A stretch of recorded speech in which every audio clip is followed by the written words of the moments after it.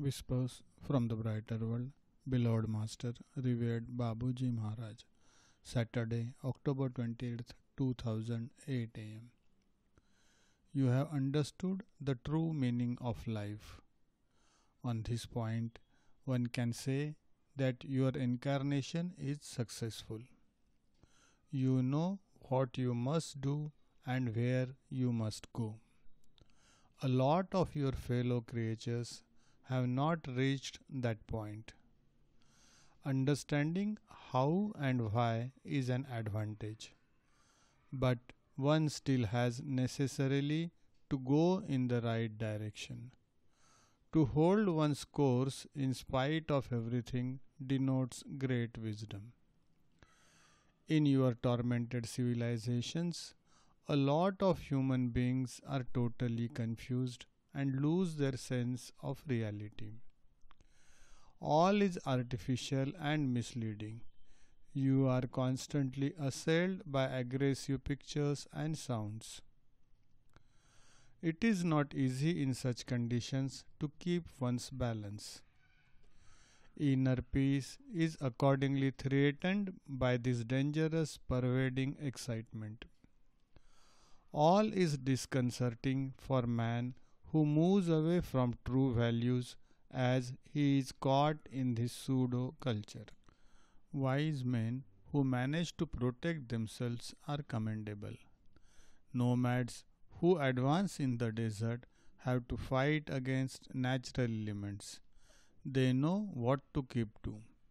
They are not cut off from life, from this presence that lives in them and hardly puts up with the jumble of modern life. The true nature of each one can emerge, in spite of all, in this mad world. It is the challenge that today's man must take up. Babuji. Same day at 10 am.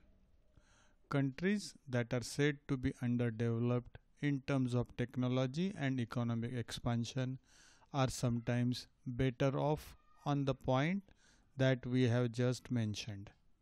What remains are harsh living conditions, hunger, the sometimes total absence of humanitarian aid, and many other dramas that are not excluded even from your so-called advanced civilizations. Misery is more hidden, but it is as dramatic. The earthly Eden does not exist, whatever the culture and the level of industrialization. The latter is not a remedy for poverty. It does not share the resulting profits equitably. No system is perfect, no more in this domain than in politics.